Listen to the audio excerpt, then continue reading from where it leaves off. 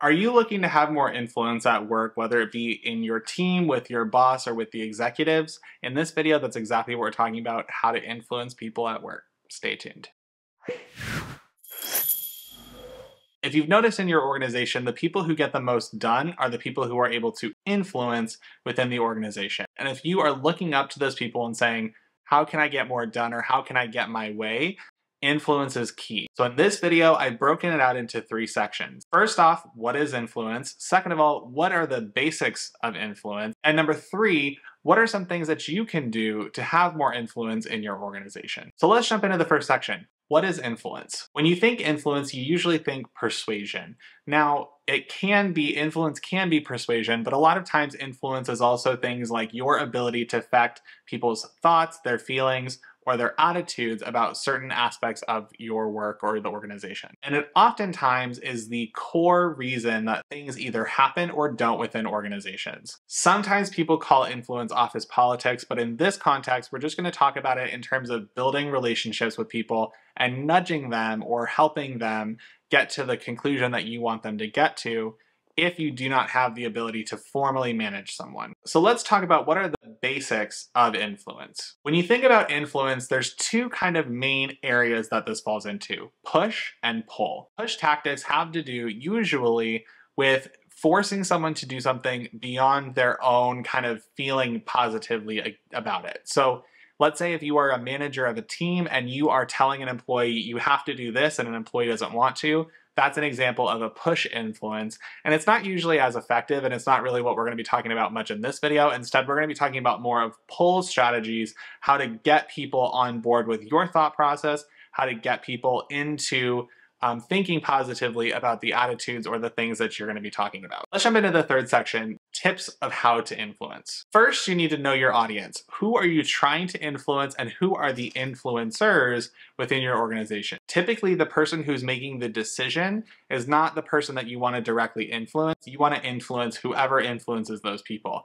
I know that sounds confusing, but basically, if you know that you want to reach the CEO or you want to talk to the CEO, you want to make sure that you know who is influencing the CEO so that you can build a relationship with that person.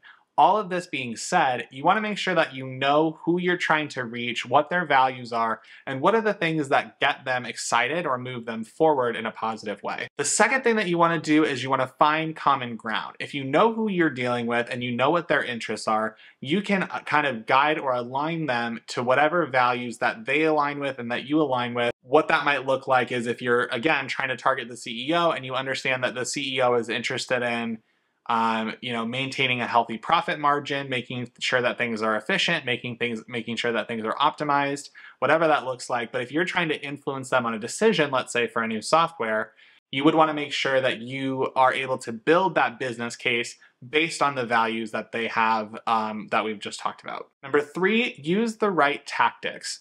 If you're looking at influencing somebody by just talking to them, typically that's not always helpful. You want to provide them with more information or whatever they need to help make their decision. So again, if we talk about the example of the CEO, you want to make sure that you're providing the right uses or the right documents, assets, whatever, to help that person rationalize and justify and make sure that they are in line with what you want to do. So again, if we're talking about the case of the CEO, maybe you put together a formal business case in addition to having conversations, in addition to providing them data or use cases or other things like that. But you want to make sure that whatever you're trying to move forward, you're moving it forward using the right tactics. And the last thing that you want to do, number 4, is you want to influence the influencers. So once you've gone through, you know who you're dealing with, you know what you want to accomplish, the common ground you found, and you have the right tactics being built out, now you want to make sure that you're influencing the influencers to make sure that whoever the decision maker is, you can kind of get in their orbit and make sure that the people around them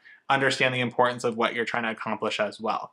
All of that comes together and you'll be able to feel as you're working toward whatever you're trying to accomplish. If you've seen that something's working, if something's not working, you'll get that instant feedback, especially if you're able to kind of take the step-by-step that we just walked through and be able to accomplish what you're trying to accomplish in a very short amount of time. What other tips for influencing do you have? Let me know in the comments below. And if this video was helpful, make sure to leave a thumbs up. And with that, I will see you on the next one.